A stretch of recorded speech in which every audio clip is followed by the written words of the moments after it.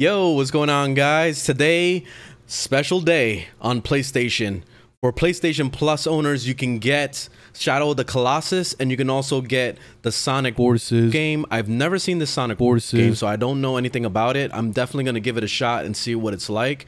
But Shadow of the Colossus is a big deal. That game is really awesome. Originally came out on the PlayStation 2. Since it's the 20th anniversary, I believe, yeah, 20th anniversary from what I've seen of the PlayStation 2, they decided to bring this out, and this is a behemoth of a badass game. I really can't wait to start playing it again. As soon as I'm done with Death Stranding, I'm definitely going to start playing some Shadow of the Colossus, because I really want to get that, play through that.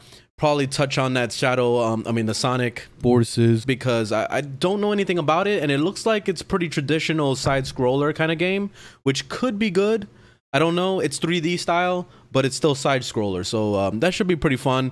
I'm sitting on another Sonic game that I got a few months back on PlayStation. I got so many games on the PlayStation right now that I'm like overwhelmed. But yeah, if you got PlayStation, download that right now. It's ready, at least for the next month. And then by next month, we'll see what happens. Anyway, let me know in the comments of which game you want to see me play next. I don't mind either or. Shadow of Colossus is definitely like my favorite, so I would steer towards that immediately. But if you guys want to see me do the Sonic, I'll do the Sonic first.